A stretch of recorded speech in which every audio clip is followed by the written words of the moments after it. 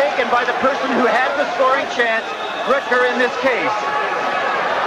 So Roy Rutger now will get the puck at center ice at the center faceoff dot, skating alone one-on-one, and he has it saved by Richter. That's it. You get one shot, no chance for a rebound, and it remains 1-0.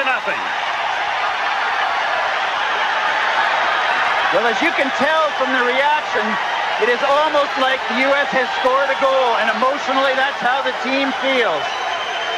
Mike Richter, here you see it again. Richter goes to his backhand.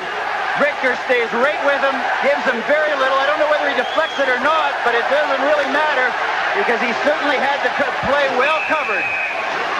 And you can see Mike Richter throwing his arms in the air as if he had scored a goal. Well, it's been an up-and-down tournament so far for Mike Richter, but that was certainly enough. Here we can see it again. Making the move to the backhand. Richter stays right with him. He does get a piece of it with his stick, deflects it wide. A very big moment for the U.S. team and for Mike Richter. Face off in front of Richter with 7:50.